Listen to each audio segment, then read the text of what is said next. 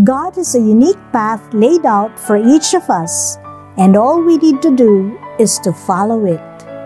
Friends, this is Sister Noemi Vinoya of the Daughters of St. Paul, bringing to you today's reflection on the Gospel from the Gospel Power.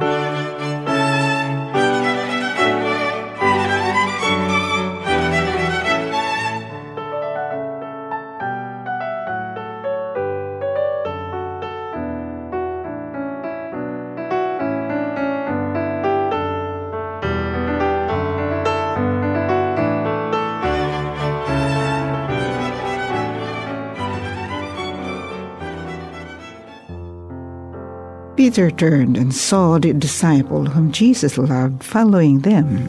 He was the one who had reclined next to Jesus at the supper and had said, "Lord, who is it that is going to betray you?" When Peter saw him, he said to Jesus, "Lord, what about him?" Jesus said to him, "If it is my will that he remain until I come, what is it to you? Follow me." So the rumor spread in the community that this disciple would not die. Yet Jesus did not say to him that he would not die, but, "If it is my will that he remain until I come, this is the disciple who is testifying to these things and has written them, and we know that his testimony is true." But there are also many other things that Jesus did. If every one of them were written down, I suppose the world itself could not contain the books that would be written.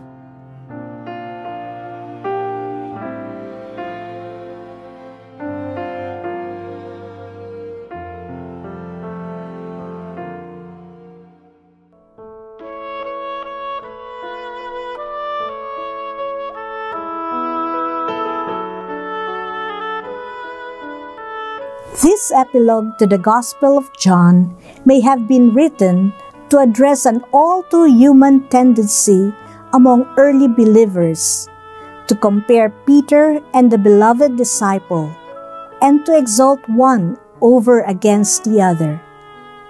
Whereas both were witnesses, the well-known witness of Peter somehow overshadowed the more subdued witness of the beloved disciple, especially later when the word martyr came to be applied to Christians who were put to death for the sake of the faith. The epilogue presents both disciples as the risen Lord's gifts to the communities of believers, appointed by Him to distinct ministries, according to their varying temperaments and talents.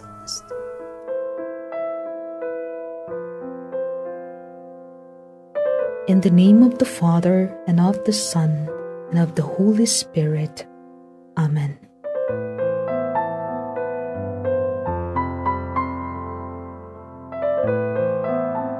Heavenly Father, we thank you for the gift of good health and peace that we have enjoyed for so many years.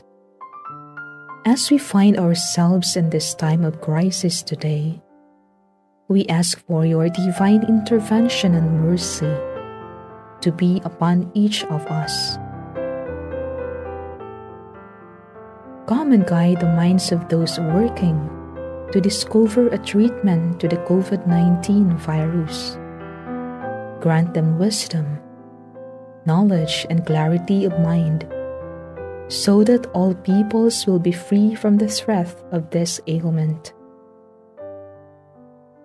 We also pray for the healthcare workers that are standing in the front line of this battle.